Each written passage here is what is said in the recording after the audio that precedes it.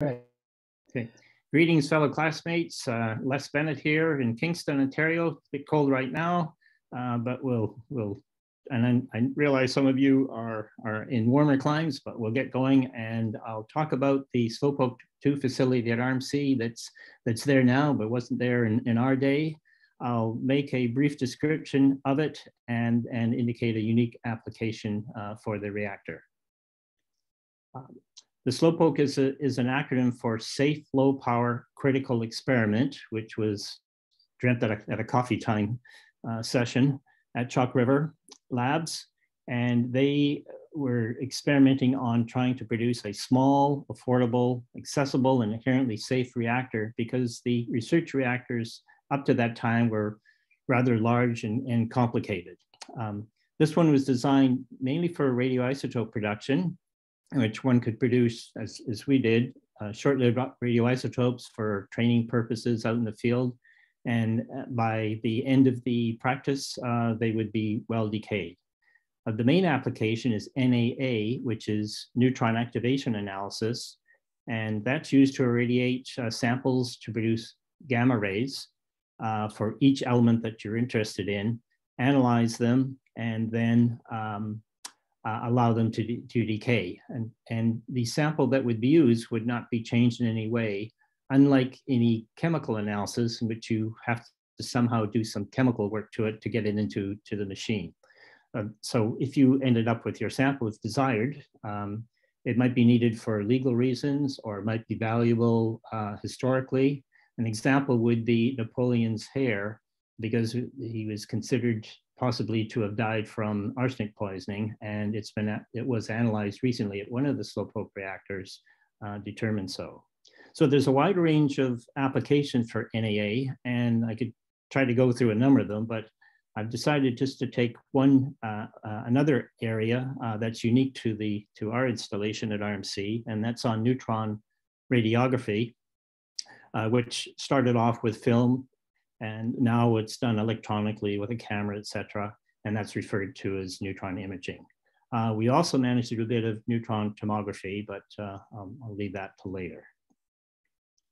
So looking at the image on the left, this is the installation at RMC. We're at the floor level here. There's water in this very deep pool all the way to the bottom. Where the reactor core is, inside this reactor container, suspended from these I-beams. And the depth of water is designed to allow people to be in the reactor room when the reactor is operating at any power level, and the radiation level is the same as it would be out in the field beyond the building. The reactor core is shown here in a photo. There's about 200 fuel pins in there, and that is inside, if you go over to the right, a bottom section of the reactor container, and it's surrounded by an annulus of beryllium, and that's a reflector, as is the slab at the bottom that bounces the neutrons back in and keeps them in the core area, and essentially was the design idea of the Chalk River people to have a very small reactor. As the reactor is used and the fuel is burned up, there is a tray at the top where beryllium shims are just added until you get near the top. After that, your only choice is to refuel the reactor, which was just done recently for us. In the annulus, in a circular pattern around the reactor is radiation sites, and there's pneumatic systems to allow samples to come into the reactor for irradiation and then to go back out again for analysis. And there's another row outside as well to use. So there's 10 sites possibly available. In the center is a control rod, and it's got cadmium in it, and cadmium is a strong absorber of neutrons. So when the control rod is fully into the core, the reactor is essentially shut down. And when you want to start the reactor up, essentially what you do is haul the reactor control rod out a bit to provide whatever neutron flux level or power level that you want. Here's a shot picture on the right of the control room, just after installation of the reactor. You can see it just over here. And there's the radiation lines that carry on from those irradiation sites up into the second floor where neutron activation analysis is done using the various detectors that are up there. In behind here is the control room, and this is the inside of control room with the original analog system of strip chart recorders and buttons and whatnot. Not very useful in terms of visualizing what's going on in the reactor. And being a third generation analog control console, from about 15 years ago when the first Slowpoke was designed to another 15 years that we use it for, by the time we got to around year 2000, we were hopefully thinking that we could replace it with a digital system. Nothing was available, so with a number of thesis projects, we ended up with the following system called Slowpoke Integrated Reactor Control and Instrumentation System, or CIRCUS. And this is the shot from on a computer monitor, and it's operated with a mouse. What one would do, it would be to sign in, check over here for any alarms and warnings, etc. Press the reactor startup button, and it's showing now that it's operating. It's changed to that. The control rod actually moves in and out in this mimic, so, which you could not see before, of course. And the flux level would show up. Also, you'd see indications on the flux and the charts and rod positions as temperature and power and so on. All of your actions are recorded here. And over here, you will see the radiation sites that are in use and available. And over here is something that I put in, asked to put in before final, during the commissioning period, so that we would have more neutrons coming out to a neutron beam tube, which I'll describe later. So usefulness of the Slowpoke at RMC is for undergraduate and graduate teaching and research. From first year to fourth year, various laboratory experiments on the reactor. And these occurred nicely during the academic year when lectures are given, so they fit in quite well compared to what we had before, which for a number of years, the only reactor available in Ontario was at McMaster, and we would go down there during the academic week or tour week, if you remember that.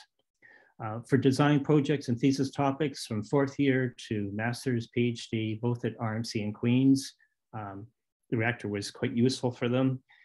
For research and even routine and rapid analysis for neutron activation analysis or counting. For example, we would get samples in from people who had monitored areas and thought they were radioactive, and it usually would turn out to be just background radiation. And even modeling of different designs based on the Slowpoke was done. There was a wide range of applications. I would say probably half were in the military and government, and other would be, the rest would be in university or businesses. An example would be a local business who had a product that wouldn't be shipped until they did a quick analysis of their product and it went out the door. For training and support, the nuclear emergency response teams on both coasts for visiting nuclear submarines, we supported them and even had detector systems on each coast. And it's similar to the nuclear emergency monitoring team in the UK, which I spent some time with when I was over there on an exchange posting at the Royal Naval College at Greenwich. For recruiting education, from visitors to the commandant and principal down to other visitors, school groups, conferences, tours, and talks. We did that quite a lot. In fact, one year I counted the number of visits, and there were a number of people visiting, and there were 1,000. And one neat connection and opportunities for the research, for more research for staff, was based on the fact that we had a reactor, an operating reactor there, and that certainly opened up a lot of avenues for staff. I'll now talk about the one unique application of the reactor, which is neutron radiography. And it's similar to X and gamma rays, except in their behavior. And you can see on this plot of their attenuation versus atomic number. And we all know that as you go up in mass or atomic number with X-rays, lead, for example, is a good attenuator of X-rays, and Superman knows that, of course. For neutrons, though, there's no smooth curve. They're all over the place, and they're also possibly, you could think, in a reverse attenuation pattern. And with light elements, such as in water or explosives, which has hydrogen in it, the elements of interest are indicated here, such as hydrogen and oxygen and so on, compared to other materials, such as aluminum down here and iron over here. These are good candidates for neutron radiography. So, for example, explosives on the bolts between stages and rockets, they are 100% neutron radiograph, because that's the best way to ensure their integrity. So back to looking at the reactor, there's the floor level, there's the water level in the pool, now shown down to the bottom where the reactor core is. And one needs to have neutrons all the way up here, focused in a beam with very little gamma radiation, which is also very well present in the core. And that was installed in the reactor after commissioning, sort of years later, and it took several years to get this to work. Finally, we did, and the tipping of the reactor in the reactor pool of the collimator was a way of having a shutter arrangement. So you can see up here, if it was hinged at this point, and we move this up or down, if we allowed it this to move up, this would just float vertically in the pool, and you'd have to push it up against the reactor to have a beam come out. So that was essentially our shutter. So we ended up with a near vertical orientation for objects up on this area here, which is a positioning system that could be computer controlled and remotely, so that we wouldn't have to be in the room if we wanted to just move an object and still keep the beam up into this area. This is essentially a bottom beam stop with the sample in this area, and then a couple of beam stop on top to attenuate the neutrons coming through. So neutron radiography was first done with film and a vacuum cassette and a series of cassettes, and then later with a camera and a scintillation screen. So the very top then of the beam, if you remember that photo of the reactor room with the nice clear floor and the railing around it, that was removed, and we have this mess of equipment. There's the bottom beam stop, an upper beam stop. This is that positioning system. There's the reactor room over there. And when the sample is put in place, the extra shielding is dropped down over it, so there's no radiation coming out of here. And the shot is taken, and this is moved up, and the sample, if it's a long sample, would be moved over. Now, the application for this mainly was for the CF-18, and the reason is over here, there's a rudder missing. And although we only had 2 rudders depart in flight in those years, the US Navy, who flew these aircraft off of carriers, had about 15, which meant that replacements were, which were about $1 million each, were unavailable. So we had to come up with a fix, and all of the NDT techniques, that's non-destructive testing techniques, available at the time were tried out, and it turned out that neutron radiography is the best. Now, if you look on this image, there's the rudder, and it is a graphite epoxy cover with aluminum honeycomb inside. So we did numerous rudders, and we also had these trailing edge flaps as well to investigate. Here's a neutron radiograph, or a number of neutron radiographs that are placed together to image a rudder. And if you can look at the bottom here, you'll see sort of dots, circular dots. You're looking down through the aluminum honeycomb. The aluminum's not being imaged, but the water in that, because it's a neutron radiograph, is. And over here, you can see sort of a lighter gray area, and there's just moisture or smaller amounts of water over here. Now, what the US did to fix this, supposedly, was to drill holes in here and put in plugs, and then seal them up again. The difficulty with that is that as you did that repeatedly, the rudders just got heavier and heavier. So we tried to find a better arrangement. So what we came up with, and this was a PhD student thesis, was to remove the hinges and put on a heating blanket. And this is just a small one over a section of a rudder that was used as an example to try out the fix.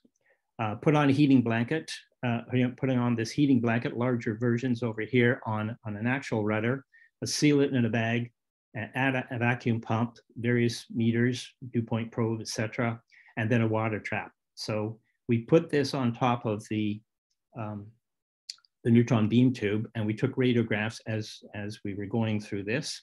And here are a couple of images from for one particular rudder. We had two rudders that we completely dried.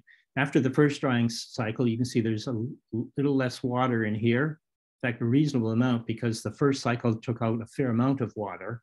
And then we found that after the sixth drying cycle, we could not see any moisture, water, or anything left.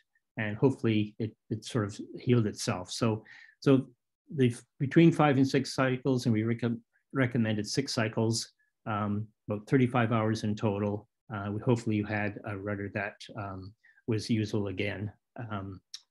And the drying procedure was tested at Cold Lake, and I believe these rudders were used until we could get replacements. So that was the unique application of the reactor. Overall, we should acknowledge the planning, the installation, the operation support of a number of people over more than 36 years, but all staff levels at Chalk River who did the work on producing these little reactors, for people at University of Toronto who shared their experience with the original Slowpoke 1 prototype and the Slowpoke 2 reactor years before ours came. And of course, all the staff at RMC that helped in getting the reactor to the college. So Slowpoke 2 staff, certainly at RMC and those at the other reactor sites. And we had a users group, which I referred to as SLUG, that we shared our experiences and problems. Undergraduate, summer, and graduate students did a lot of work in the use of the reactor, and both for themselves and for the knowledge base for the reactor, as well as the RMC technicians who really helped. And they weren't just from my department, Chem and Chem Eng, a number of departments helped out as well. And all other users and researchers from wherever that used the reactor and shared their experiences. And finally, the ACB CNSC licensing staff that were very helpful, as well as the AUCL people who helped commission the reactor twice now, and maintenance through the years, and the refueling staff that were there just last fall in providing a new core for us, which gives us hopeful that we will be able to run for another 36 or so years.